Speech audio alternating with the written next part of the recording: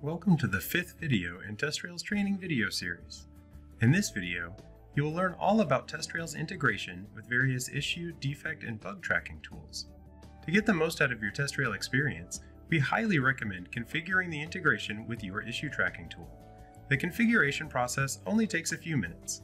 In this video, we'll show how to set up the integration with Jira as an example, and then show how the integration is designed to work. Now let's log into TestRail. To get started, let's set up our Jira integration. First, we'll head to Administration, then Integration. For this video, we'll use the Jira integration wizard, which will make it much easier.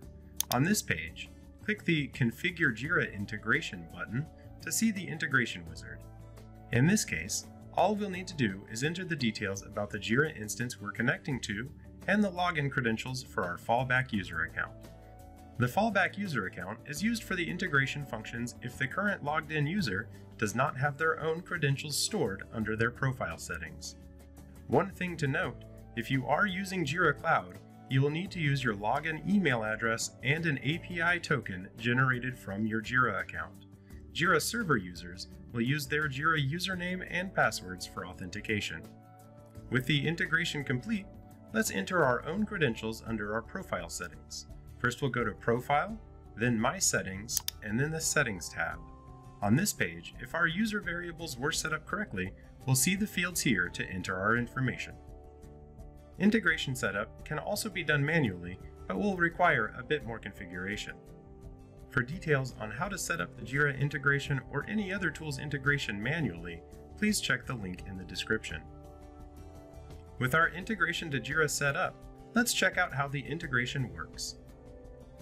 First, we'll go to the Test Runs and Results tab and select a test to add a test result.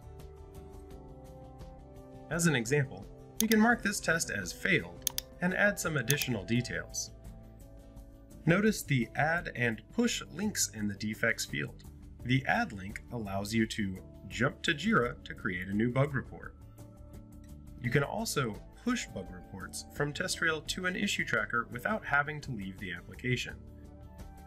The fields present in this dialog are pulled by the issue tracker directly. All of the projects, issue types, and components are defined in Jira in this case. Since different issue trackers use different issue fields and names, this dialog looks slightly different for each integration. By default, TestRail includes the test results comment in the bug report, therefore you don't have to retype anything. You can also create a push template if you'd like the push to populate more TestRail data into the issue description. To set this up, head back to Administration, then Integration. Then under the Jira Defect plugin settings, you can click the link for Enter a Template, and you'll see another text field appear, populated by default with the variables for comments and details from the test results. Below the text field, you'll see a link for Add Field, which will allow you to select from a number of TestRail fields from both the test case and result details to include in the description of the issue you are pushing to your bug tracker. In addition to field data, you can also include any static text you would like included in that template, and even any inline formatting options, such as Jira's text formatting notation options, to create headings or change the appearance of your text with bold, italics, and many other options. With the push template updated, if we push a new issue to Jira, we'll see that all of the fields, static text, and formatting we added to the template will now display in the Jira issue description. With Jira, you can also customize the fields for the issue tracker integration. So if you have defined any custom fields, you can add those fields in the Push Defect dialog. Once you've pushed the bug report, TestRail automatically adds the new issue ID to the defects field and links this test report to the issue. You can also push multiple bug reports or manually add additional IDs if needed. Add the test result and scroll down to the bottom of the test page. Hover the cursor over the linked issue ID. This allows you to see the status of the issue. Click on the ID to jump to the bug report in your issue tracker. Beginning with TestRail Release 6.1, you can also add a run directly from within a Jira issue.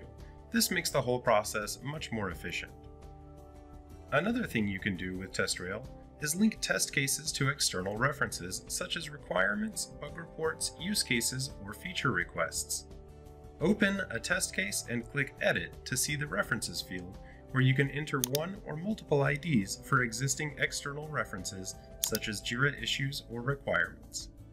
In order to see all references or linked defects for your tests at a glance, you can add the Defects or References column for your test cases and run pages.